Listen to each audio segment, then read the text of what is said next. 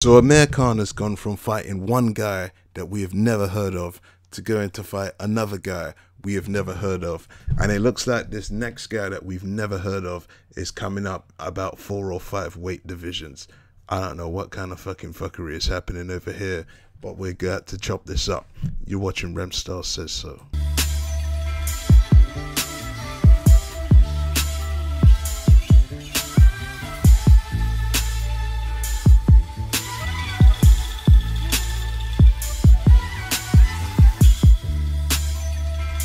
So let's get right into this one, guys, because I'm just a little bit lost for words. So I'm going to need you geezers in the fucking comment section to help me out a bit. So Amir Khan has gone from fighting Niraj Goyat, yep, never heard of him either, to going on to fight Billy Dib, never heard of him either. Billy Dib, let's have a look at this fucking geezer. Okay, Billy Dib is 33 years old. He's had 52 fights, 45 wins, 5 losses and 2 no contests. Billy Dib fought Tevin Farmer in August of 2018 for the IBF Super Featherweight Championship. He lost that fight. Now, less than a year later, he's now moving up, 3 or 4 weight classes to fight Amir Khan in Jeddah of Saudi Arabia for the vacant WBC International Welterweight Championship. Now, I don't blame Amir Khan for this one, because these Saudi guys are trying to throw all this Arab money at him, and it's rumored that Amir Khan's getting paid like 7 or 8 million to fight whichever Indian bum that they found this time. Like Niraj Goyat, they look like this guy.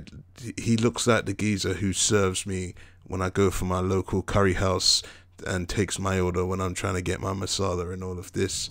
And Billy Dib, I don't even know who this geezer is. Like, this is just taking the piss. Now, I understand Amir Khan just got his ass handed to him and he just quit against Terence Crawford when he went to America to challenge for the WBO Welterweight Championship. But this fight is not going to help you get back up to the levels if you want to be a serious contender again. Amir Khan, I just don't understand this guy. He's been ducking the Kell Brook fight for years, and I gave him a pass when he went to fight Terence Crawford because, you know, I can't hold it against the man to go and challenge for a world championship. But who in God's green earth is Billy Dib? Like, I'm going to have to keep it up $150, 100 and call this right down the middle. This is an exhibition fight. Now, I know, like, BoxRec has got this down as a regular fight for 12 rounds for a BS vacant interim silver championship or whatever it is, but I just don't get it. Like, I'm looking at this Billy Dib guy now, like, he looks like an extra from Slumdog Millionaire. Now, if I got any, like, Asian fans or followers or subscribers, I'm not even trying to seem racist here, but, like this guy, he looks like a Bollywood movie star. Like, he doesn't look like a boxer. I don't know who this geezer is, and like, I'm sick to death of having to go and watch high profile fighters fight absolute trash all the time. Now, we've just seen Tyson Fury fight the 6th best heavyweight in Germany, and now we've got to go and watch Amir King Kong Khan, or whatever his name is, fight Billy Dib. The only good thing about this fight is that I've heard it's going to be on Channel 5. I don't know if that's going to be correct or not, but Amir Khan is fighting Billy Dib. Amir Khan, what you should have done, mate, is you should have gone, after you got your ass handed to you, you should have gone and taken the Kell Brook fight straight away. Or what you should have done is you should have got a British level welterweight and had a warm-up fight, got all the cobwebs out, and then fought Kell Brook. Billy Dib for the WBC vacant international title. It's not doing nothing for your career, but I get it now. Amir Khan, he understands. He's got a glass chin. Amir Khan understands he's never going to be a world champion again.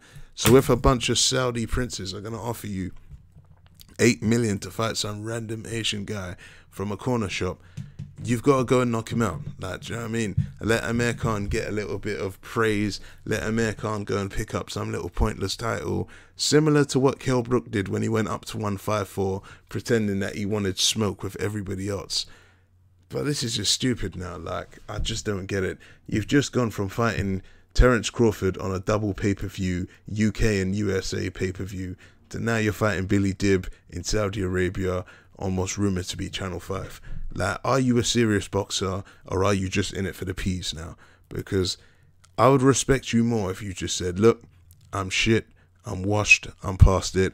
All I'm trying to do now is just cement my family's financial wealth. And I'd be like, alright then, cool, go and fight as many Indians in Saudi Arabia as you want to. But don't keep stringing us along about this Kell Brook fight and this and that, because, you know, you could have been doing this. You could have been warring. Why are you fighting a man and making a man come up 3 or 4 weight classes just for you to spark him out in a couple of rounds? We've already seen Amir Khan do this. When he first signed to Matchroom and he was fighting some bum on God knows what, Sky Sports, and then Kell Brook stormed the ring and the two of them had a face-off and we all got gassed thinking finally this is going to happen. And what Amir Khan did was he gave the middle finger to Eddie Hearn, and then he gave the middle finger to Kell Brook, and then he gave the middle finger to all of us, the fight fans. Because what did he do? He went over to America to go and fight Terence Crawford. And do you know what he also done? He done the absolute fuck you, because he knew us, the hardcore boxing fans, we were going to get up out of our beds at 4 o'clock to watch him get ironed out and listen to his excuses, saying that Crawford punched him in his dick. That never happened. He quit, he took a knee, he took the peas, and he came back to the UK. Now what is he doing? He's giving us the middle finger again, and he's fighting some random corner shop guy, and he's going to spark him out in 2 rounds, and then he's going to start talking about how he's back. Let's be honest right now. Let's keep it 100. Out of the 5 welterweight champions, Pacquiao, Porter, Spence, Crawford, and Keith Thurman, Amir Khan can't beat none of them. Sorry guys, I had to just think about who were the main champions there. But yeah, Amir Khan, he can't beat none of them.